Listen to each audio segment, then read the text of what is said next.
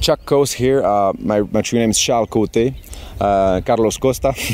I got it down in 3 languages. So right here at Ayahuasca Costa Rica, in Cartago, Costa Rica. Basically just working with the medicine, receiving people and helping brothers and sisters to grow and get clean. And you're listening to Dying Scene Radio. Dying Scene Radio! Yeah, this is our dog Gracia. She's been sad since last year when her sister died. Oh man. She's she's looking for something through human beings, but not quite finding it. And she's got some health issues. I have a dog, Enzo, and he's 13 years old. Wow. And he's starting to not be able to, get up on his own on the back legs, and sleeping all the time. Right. It sucks. I know, right? But that's the cycle of life, right? It is. And life is a series of dogs. Once one dies, you get another one. That's right. That's one path, right? Well, that's not my thing or anything. George Carlin took that. Oh, yeah. But we're here in Costa Rica. We are, my brother, indeed. And I'm here with Chuck. And Chuck, you are a facilitator in the ayahuasca ceremony here at Ayahuasca Costa Rica. Is that correct? Correct, my brother. Nice. That's what Where the hell is this? Where are we at in Costa Rica right now? We're in Cartago, in the province of Cartago, which happens to be the religious center of Costa Rica. Right? So every year, actually, people, pilgrims from all over the country and also all over Central America actually make the pilgrimage walking. Some people walk 7-10 days to get here down here in Cartago to La Basilica de Los Angeles, which is the main religious center of the country. So apparently it's a pretty intense and high energy season here. It's in August, so I've never really been here in August myself. And what do you do here at the compound? Well, what is a facilitator of ayahuasca? Explain that whole role. Right. So, basically, I give the medicine, right? So a lot of people who are looking for ayahuasca for themselves, I guess, will be looking for a shaman. They want to go to Peru, right, and do the traditional path. Here we have a center which is somehow traditional because a medicine woman, Kuyai, founded the center in 2011. Right, so but now since she's Peruvian. She's Peruvian. She's a 4th generation medicine woman from Peru, and I started drinking with her when I came here at first 2 years ago. Right, so it's sort of just it so happened to be that she offered me an opportunity to, assist her in the ceremonies, to learn how to just give them just assist her, sing the songs with her, and just hold space with her. And at some point, she when she left, she asked me if I wanted to go ahead and lead the ceremonies, right? So that was kind of a big step for me. So I took some time to think about it, talk with my family about it. I had been, drinking and had been on this path for a little bit, but never as much as, a true shaman, right? I wasn't brought up in this tradition. But I was a little bit doubtful at first. But one morning I woke up and I said, this is going to be the best thing that's ever happened to me. I have this opportunity now to give this sacred medicine to my brothers and sisters and just be part of their path of healing. And yes, so I've been doing that ever since. I drank the medicine last night and it had no effect on me. Right. So I wanted to ask you about that because we haven't. Yeah. So one thing that I did observe is that you couldn't really keep the medicine down for too long, and you're supposed to. And you told everybody, at the beginning of the ceremony, in both Spanish and English, that you need to hold it down for at least an hour for it to have the full effect. But I couldn't keep it down, and I was wondering if that had to do with the fact that I didn't eat anything yesterday. Maybe I needed to eat some more. Maybe that's why my stomach was so weak. I have no idea. But every time I drank it, and I drank it 3 times. I know, right? Kept it down for about 10 minutes, and then it was up. How about the 3rd cup? Did you keep it down a little bit longer? I mean, I tried to. Well, maybe I made 20 minutes, possibly, or 15, but that was it. And you couldn't possibly hold it? No. Have you ever seen something like that before? Yes. It's kind of a rare thing. I mean, it's uncommon, I'd say. Most people can usually keep the medicine no problem. Sometimes people vomit a little bit early. But also sometimes people, I just noticed you have a scooching wheel right now, man. Oh, that's pretty good. Well, that's a whole other thing that you said, this is for Dying Scene Radio. Obviously, hey, listen, you little punk rock people out there. This is, I guess you wouldn't like actively tell people that they should partake in ayahuasca, but you're here to facilitate it, right? Right. I mean, this I just wanted to get the word out just to another group of demographics. Oh yeah, that sounds like a good plan. Indeed. Well, I really believe that ayahuasca is something that sort of comes naturally on our path.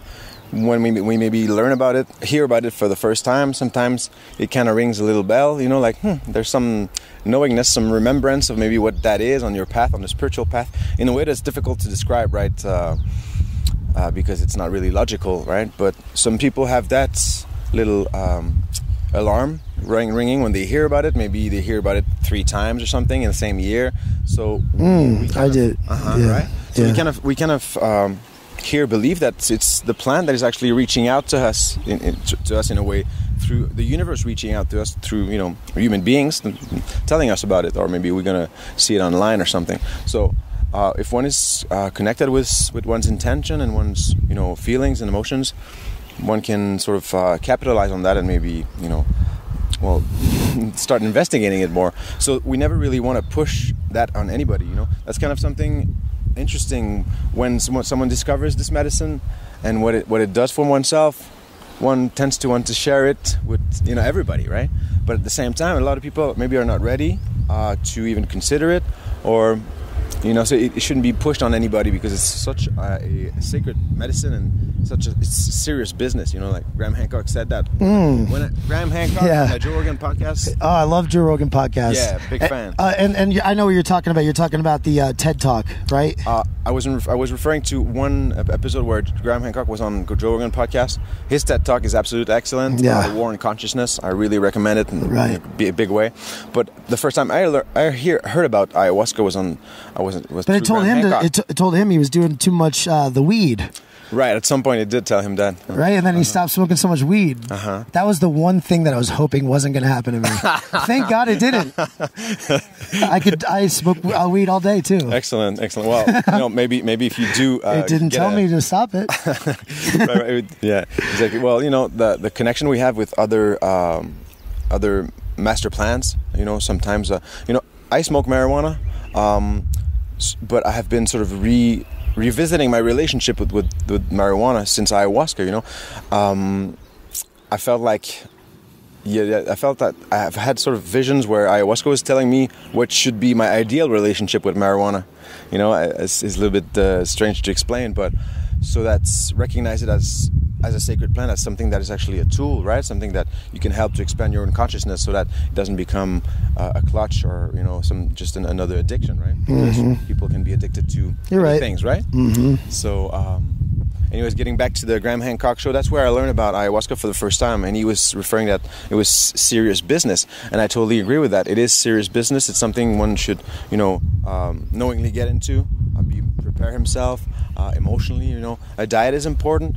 But I personally feel that the diet is, every time you do something related to the diet, every time you take that drop of water, you eat that fruit, and you're preparing your body, you're actually putting a lot of good, you know, mental and emotional energy in the, you know, preparing to take it. Exactly, sort of preparing, accumulating, you know, your energy.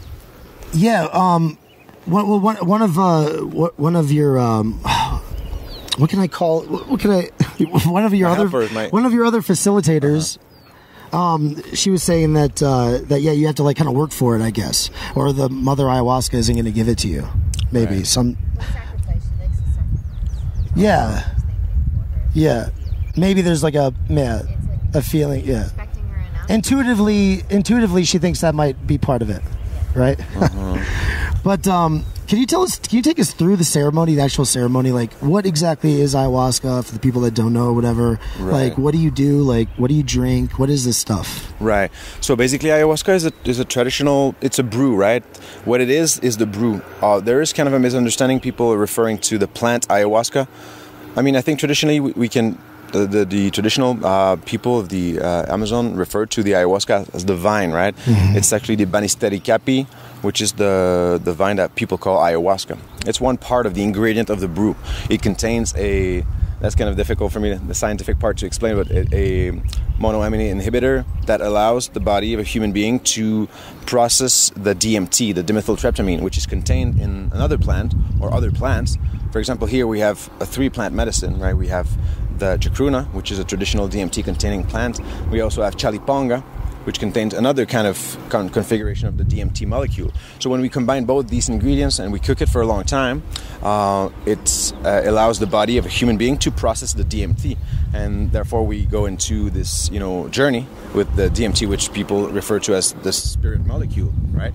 As in the documentary or book by Rick Strassman, which I recommend. Mm-hmm. So that's the medicine, right? And this DMT, this is also produced in our own brains when we sleep. Exactly. I mean, I know there's some research that's. But this is what people think. A lot of it's not like exact. Maybe science just doesn't want to sign off on it. Right. I mean, there is some scientific evidence that the pineal gland of rats actually produce DMT. I'm not sure if at this point it's been demonstrated for human beings or other primates.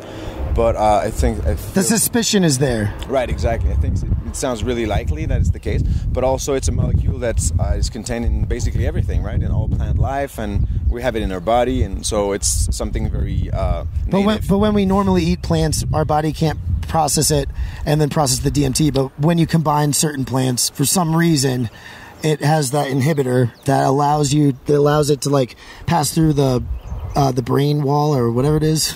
Right. Like, what is it? Anyway. Yeah. I mean, this is kind of the limit of my ability to explain it scientifically. I mean, I don't want to be honest. I'm not really. The blood-brain barrier or whatever. Right. It makes you be able to go through past the blood-brain barrier. Right, and you get to process the DMT, and then Yeah. It transforms you. Yeah. It kind of mutates you. Now, the service that you guys provide, like we met some interesting folks here who also participated last night when we did the ceremony. There's a dad and a son from Chicago who are originally Polish, and I'm friends with like a lot of Polacks, so I knew some Polish and stuff. And that was cool talking to them or whatever. And but all these types of people come here, and we rented a car. They said that somebody actually will come out and pick you up from the airport if you do contact you and set up tell everybody about setting up like a reservation here, and then how would they get here and all that stuff. Okay, thanks. How's it work? Yeah, so most of the people find out about us through a friend. Maybe they came here and or came back, and they refers us to them. So basically, it's pretty simple. I mean, we do things pretty small here. We have a small temple. We never work with more than 12 people in our temple. So we like to have some intimacy in the way we do ceremonies. And people just call us or send us an email at Ayahuasca Costa Rica at hotmail.com, right? And then set up a retreat. We have a whole bunch of retreats. Every 3 weeks we have a retreat, more or less. I'm actually at the end of my season here. I'm going back home in Canada next Monday, but I have a brother here who will be facilitating in my absence with his actual blood sister. So we just when people get to the airport, we just send someone to pick them right away if they want to, for a fee. But it's really up to them. Basically, we just answer people's inquiry about their interest in trying the medicine, and we try to just make it easy for them to get here and try the medicine. I mean, Kuyai, she's always taught me and us that the medicine does all the work, right?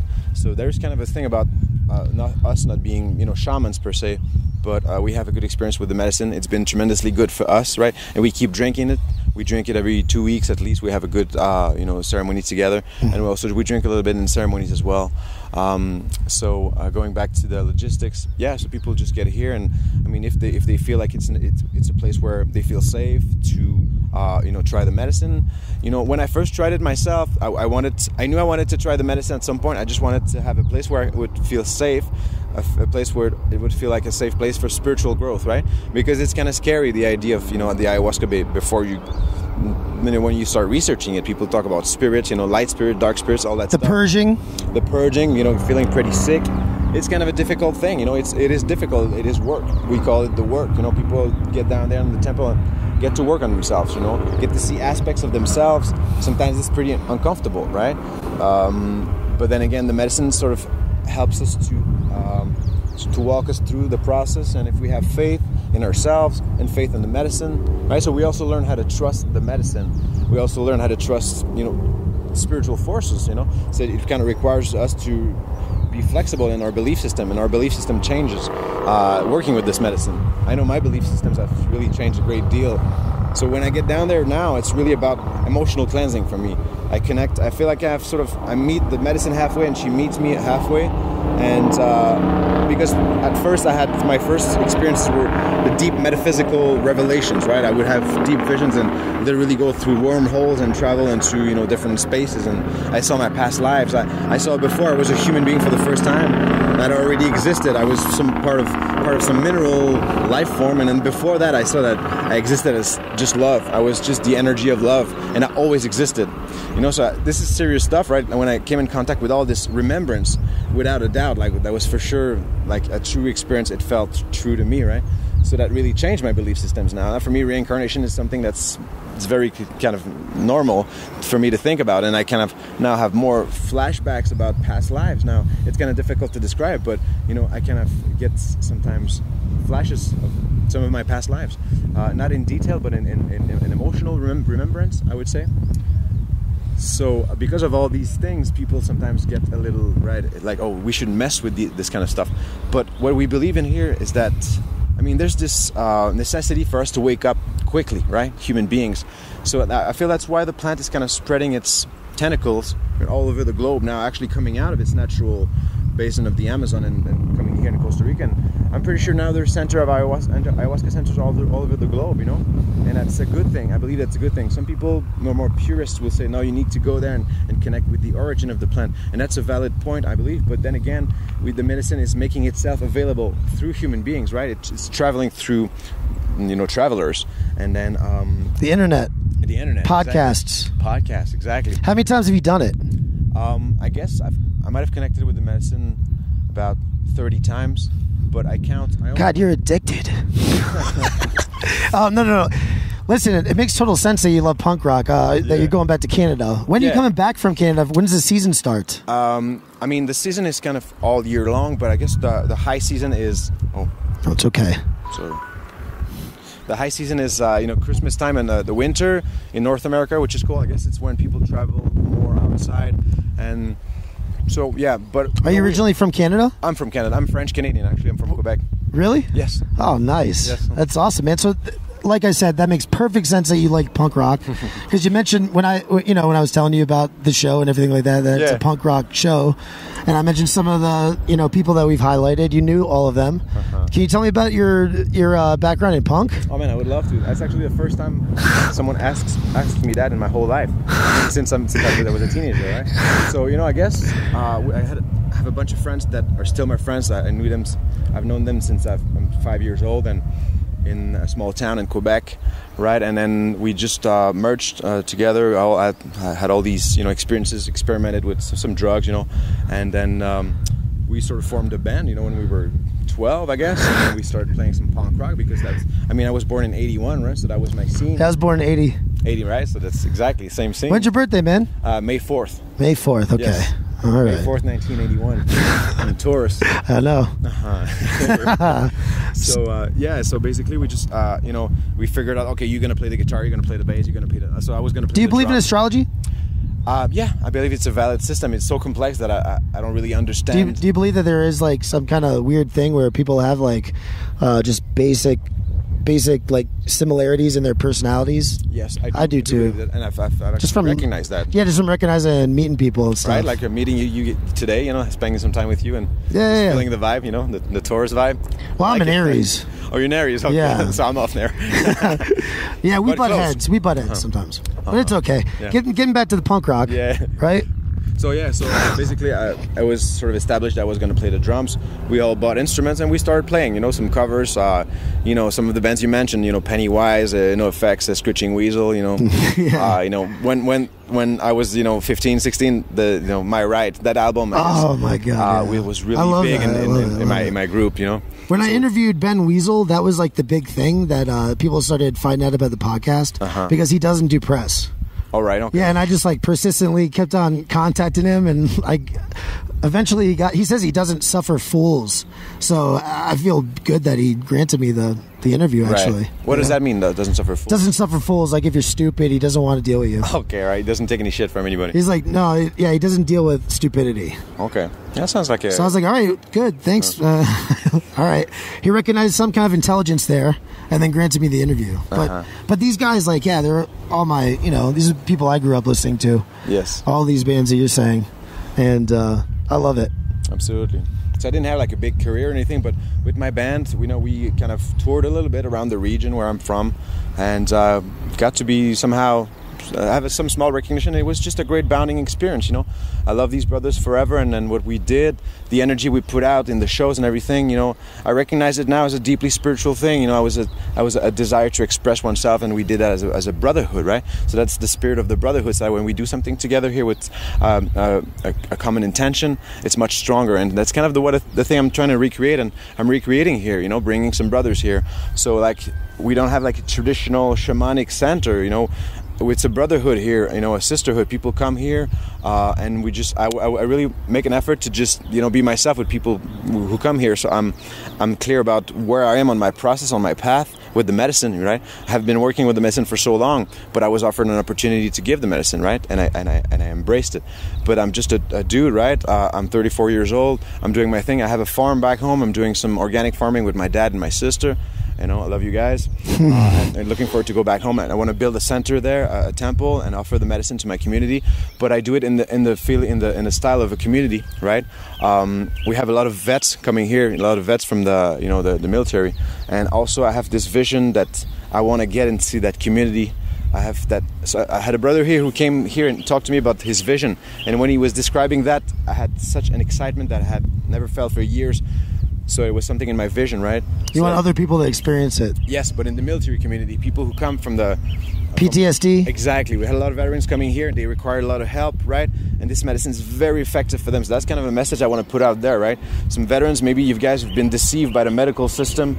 And if maybe you're willing... Opiates. I know these guys are courage. These guys have courage, right? I saw in a vision what people from the military do on a spiritual level. When people want to get into the military and get into service, I kind of understand spiritually what that means, right? I think these people are being, their intentions is hijacked through a system that is deceiving, right? Deceitful. But I understand kind of the main thing of the warrior, the path of the warrior through military, right? Through service. So you guys might have been deceived by the system. So when you do realize that, and you want to come back to healing, you want to connect with Mother Nature again and get some healing, well, the ayahuasca might be something very, very good for you.